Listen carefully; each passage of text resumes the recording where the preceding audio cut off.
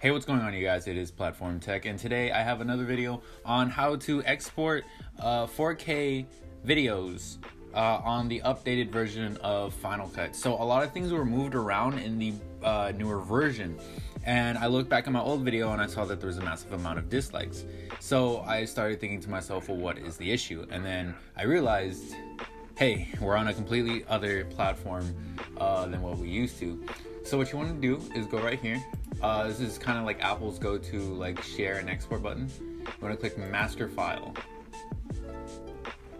and after Master File, you go into Settings, and it will automatically save the 4K image right there. So you can go ahead, and it will always export in 4K. I believe if you go down to Apple devices, you can actually choose how to export it: 720, 1080. And 4K. So it looks like everything's good.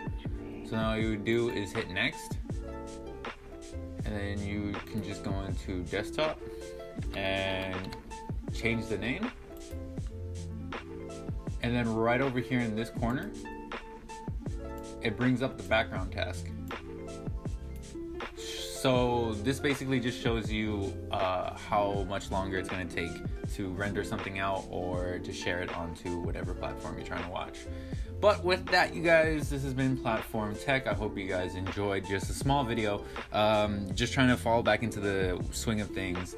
And I really do hope that this helps, especially with the new update. If you guys have any more questions or trying to figure out anything else, any ideas for video, more than willing to help. Anyways, I'll catch you guys on the next one. Peace.